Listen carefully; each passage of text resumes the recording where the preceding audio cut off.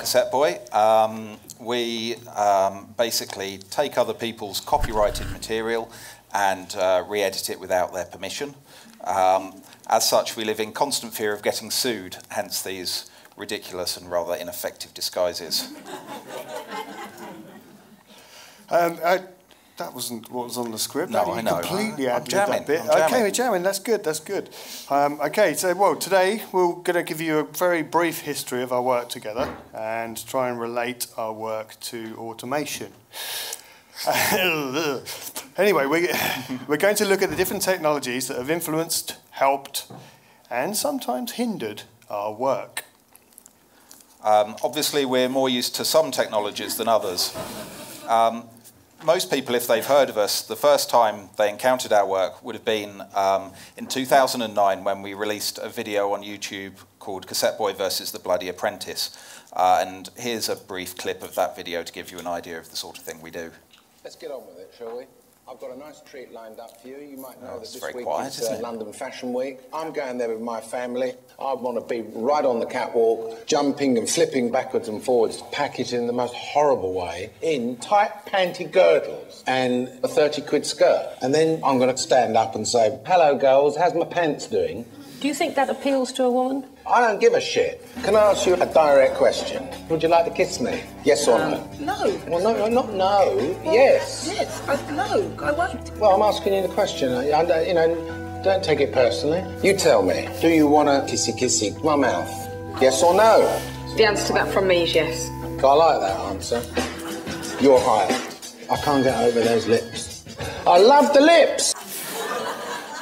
So you get the idea of that. But anyway, that. When we released that, that was pretty much the first time that most people will have heard of us. But we actually started working together 15 years earlier than that. So that was a long time ago. Back in those days, we weren't even called Cassetteboy. And the sort of work we made was very, very different to the video you've just seen. So that is the only photographic evidence of us working back in the day. One of us always had our tops off. That was a rule that we enforced very strictly. It was summer. It was hot. So we started making out compilation tapes for our friends. We used double cassette decks on normal hi-fi systems. The tapes we made were mainly techno music with little bits of talking cut in between the tracks. We'd loop words and phrases or drop in sentences that seemed ridiculous when taken out of context. This sort of thing. Belgium. Belgium. Belgium.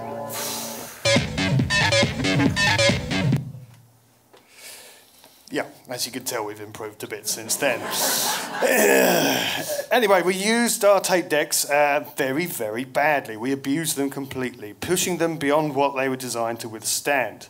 We'd be hammering the record and pause buttons every second or so to cut together single words at a time. Basically, we bust up a lot of tape deck.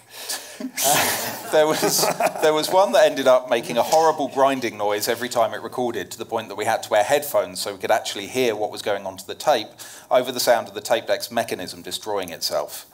But it had a very good action on that one, didn't it? It was a very nice action. Yeah, it's very good. Made a good tape deck, Tiak did. Anyway, these tapes were a lot of hard work, and there were no technological shortcuts that we could use. A lot of time was spent fast-forwarding and rewinding to find the right bit of tape. As the tapes developed, the techno music disappeared almost entirely, and we were left with just the vocal samples. This is a clip of one of our last tape pieces, which is a mashup of the TV chef's The Two Fat Ladies. This is the meat. This is the meat. Lovely piece of meat. Keep their meat going. Veal, pork, animals, chicken's liver, chicken's liver, chicken's liver, loin of pork, bacon, ham, pig's pork loves it. The liver embraces it. Beef stew. A rabbit stew. Soups and stewed, soups and stewed. Beef stew. Beef stock. Chicken stock. Lamb stock. It's always a good idea to have a pie. Oh, dear. Anyway, the full version of that is 3 minutes long, so... but anyway, that sort of stuff may sound random, but each one of those edits was a carefully taken creative decision. I had a notebook at that time, which I used to list all the samples and all the time codes for each one of the samples. So it would read, 0039 bacon, 0048 old bacon. God. But anyway, I think I've still got that notebook, actually. Good, Or good. A you lot have. of work went into that. Yeah. So then we'd exhausted what we could do with tapes, so we moved on to computers. And this is a track from our first album that addresses the change in our working methods. Tapes, tape recorders, tape recorder. We play off tape. It was all about tapes back then. Tape recordings of conversation. Secret tapes. Tapes? Put insurance on tapes. These cassette tapes were spreading all through the city. Vroom, vroom, cassette. Rewind. Fast forward. Play. Press play. It was a manual system and it was the only one available at the time. Tape cassette, tape cassette. Will somebody turn the tape recorder off? You have to unplug it because the button doesn't work. Analog's obsolete. We did it like that and now we do it like this. Computer. Computers, computer. So digital. You need a computer to hear it. Computer. What's a computer? What's a computer? He took a computer course. He's a different lad. Wow, sound editing just gets easier and easier. That's why people are switching to digital. Get digital. Bring the machine right in, please. Just bring it right in. So although we'd moved on to computers, we were still stuck more or less to the aesthetic of the old tapes. We did a little bit of layering sounds on top of each other and a little bit of audio manipulation, but basically it was just one sample, then another sample, exactly the same as it had been on the tapes. Yeah, we weren't doing that much we couldn't do with the tape deck. We were just doing it more precisely, which computers obviously allow you to do. They also allow you to undo stuff, which we couldn't do on tapes. The other major difference was that we were now making our own music to put in between the spoken word samples. So we released 3 albums, and the changes between those 3 albums mirrored the changes in illegal file sharing software over that period, because that's basically where we got all our material from. Our first album still relied very heavily on spoken word samples that we'd recorded ourselves off the TV, because there wasn't much else out there on the internet at the time. We did a cut-up of Jamie Oliver, which was made from just one episode of one of his shows. That meant that years later we were able to track down that one episode and recreate the piece with added video, which this is a bit of.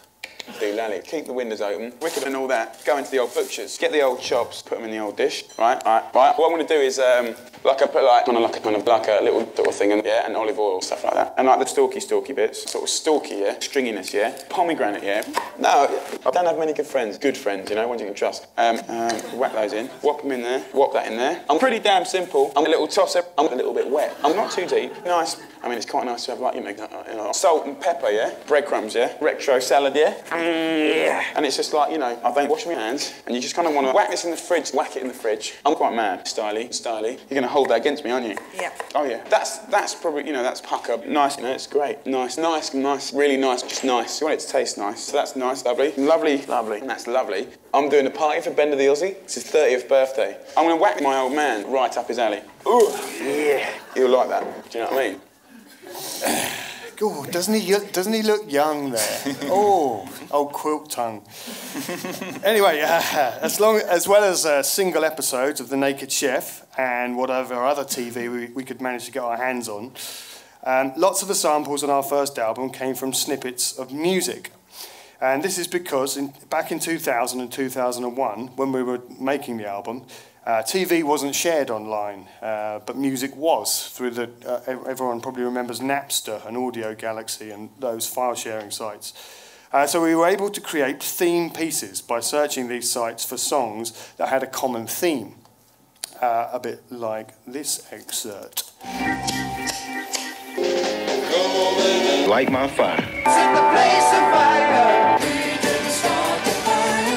I'm a fire starter. Fire.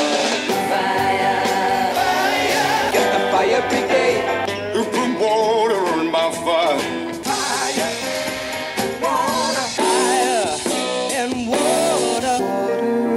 Water. That's my fire. Really gone out. Come on, baby. Relight the fire. A new flame has come.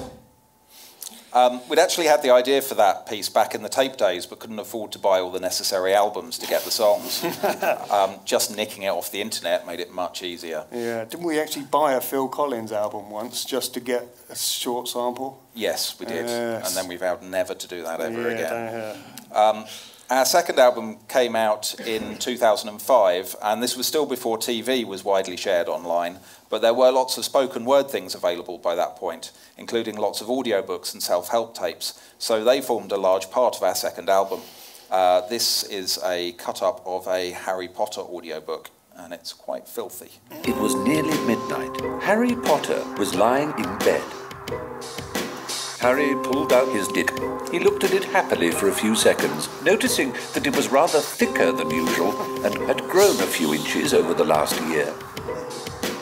Fingers trembling slightly, Harry grabbed his package and pulled. As long as he didn't leave spots of spunk on the sheets, his aunt and uncle need never know. Oh dear. So our last album came out in 2008, and by that point, BitTorrent had really taken off. So most of the samples on that album came from television. And if we had a good idea for a section or a bit, we could just keep downloading more and more episodes until we had all the samples we needed. Such as this. I have a dream of freedom, freedom and justice. I have a dream. Let freedom ring, let freedom ring. Hello. Okay, he was admitting that he thought you were very strong, slightly defiant. I hope to go back to the South with material prosperity and the riches of freedom. He's prepared to offer you £850. £850. Martin, deal or no deal? I refuse to believe that the bank is bankrupt. And so I say to you, no deal. So throughout all those years, there was no real automation to our process. But going digital and using the internet did let us build on the work of others. People who digitised and uploaded audiobooks, or people who, for some reason, religiously recorded Deal or No Deal, converted it to AVI files, labelled it accurately so we could tell which ones we already had, and put it online. Yeah. We're trying to relate our stuff to automation now, aren't we? Yeah, we are. Yeah, that's good. Well, it is relevant. The new stuff is relevant. Anyway, soon after our last album came out, we made the move to video. The Apprentice video we showed you earlier went online in 2009 and instantly reached way, way more people than we did with our albums. The immediacy of YouTube and being able to upload a video and have people watch it straight away was very satisfying. However, it did mean that the days of long, extended, hour-long albums had gone. Now everything had to be a smash hit single. Or an attempt at a hit single, anyway. Yeah. So we're going to talk now a bit about how we made the Apprentice video and about how some of that process could have been automated, possibly. So there you see the timeline for the whole 6-minute video. Some of you may notice that we edit in Sony Vegas. That's because it's a sister program of the one we used to do our audio editing before we moved to video. And we basically opted for Vegas because the keyboard shortcuts were the same. And we've stuck with it ever since, despite the fact that no one in the industry uses it. And that's caused us endless problems when working on more professional projects. However, we're reluctant to change because our way of working has evolved to exploit Vegas's strengths. And like a painter with a favourite brush, we're a bit superstitious about changing our tools. And we're idiots. And we're idiots. Bloody-minded idiots. We're too lazy to learn Premiere or anything else. Yeah. It's my... So, if you look at the screenshot, anyway, each tiny red line represents an edit. And there's about 200 different samples cut together to make the 6-minute video, but that is only a small part of the process. The video actually contains material from 48 different episodes of The Apprentice, and we only looked at the sections with Sir Alan or Lord Sugar in them, but it equates to around about 24 hours of raw materials. So the bulk of our time is spent watching that raw material, looking out for samples that might be useful. There might be intrinsically funny words like panty girdles, any word that's delivered in a particularly forceful or funny way, or just any vocabulary that sounds like it could be part of a joke. So looking at this next screenshot, over here on the right, that's the finished 6-minute video, and all the rest is 45 minutes worth of samples that sounded like they might be useful for the finished video, but most of them obviously didn't get used. So there's about 1,300 of those. It's hard to see how the gathering of useful material could be automated, mainly because we don't know what we're looking for until we find it. So it would be hard to train a human to help us collect those useful samples, let alone a machine. However, maybe organising the useful bits once we've found them could be automated. When you're looking for the one time Alan Sugar says panty girdles in those 1,300 samples, it can take a long time. So if anyone knows anything about voice recognition software and would like to build us something, then that would be great. Yeah, I've just noticed I've got to read out your joke now. Okay. Oh, yeah. Anyway, after collecting potential useful samples, we begin the next long and laborious process of finding the ones that will work together to make jokes. We never ever start out with a script in mind, because it's most likely you won't find the necessary words for what you've written. So, like the Wombles, we rely upon making good use of the things we find. The things that Alan Sugar leaves behind. Who wrote this? Anyway, then comes the most boring part, like all that wasn't boring enough to start with. Generally, we'll find that we've got a joke almost working, but it's missing a few simple words, like because or and. When Alan Sugar talks about flipping backwards and forwards in tight panty girdles, it's the word in that we won't already have collected. When we made this apprentice video, we had to listen back through our 45 minutes of samples, or worse, the original unedited episodes, until we found a nice clear in, which is harder than you think, as it's always the little joining words that are mumbled or run together. Thankfully, that part of the process is now partly automated for us. A friend of ours built us a database which contains subtitles for about 2,000 episodes of TV, including all of The Apprentice. So here's a screenshot of it. So you can see that you're able to search for subtitles that contain the word in, that only occur in episodes of The Apprentice. And then that brings up search results that show the full sentence that the word in occurs in. And we can choose the ones that look like they might be most likely, so the ones that look like Alan Sugar said them. And then the database will open those quotes in Sony Vegas for us. We still have to listen through them to select the best, so it does still take quite a lot of time, but we can find usable words much more quickly using this system. So yeah, it's slightly automated, but the scope for automation in our process is limited. Most of what we do really is about taking creative decisions, picking a subject for a video, collecting useful sounding material, and combining that material to make jokes. It requires an ear for dialogue and a sense of humour, but some of it is really just dull donkey work. We've managed to automate some of that, and more, hopefully, could be possible in the future. So we're going to end with a quick word about how automation can sometimes work against us. YouTube's automated content recognition system is very efficient, so it looks out for copyrighted music or TV or whatever and flags it up as soon as a video is uploaded using something like that. And we've had some videos blocked as soon as they finished uploading, which is very frustrating. We do try to work around those limits though, and we're going to end now with another one of our more popular videos, which uses an M&M instrumental. So we were worried about it getting blocked before anyone saw it. Thankfully that didn't happen, possibly because we made sure that the music has talking or audience applause over the top of it throughout the whole video. So maybe that disguised it enough. For whatever reason, we got away with it anyway. So we'll leave you with this one. Thanks.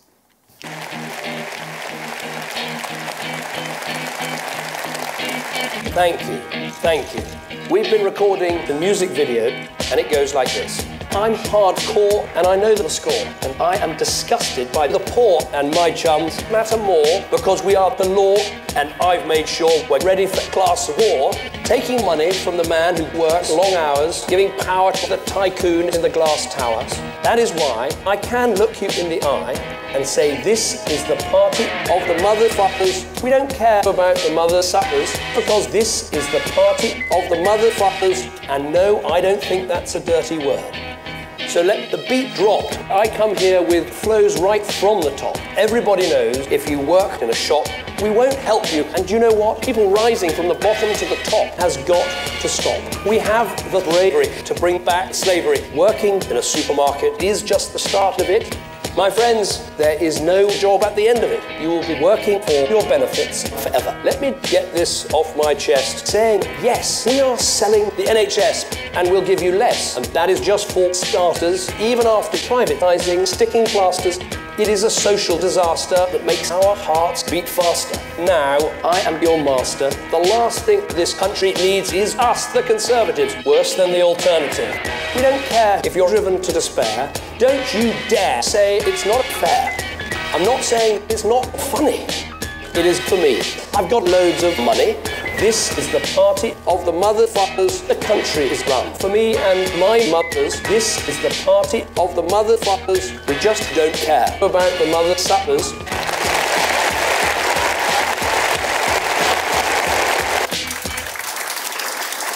Thanks.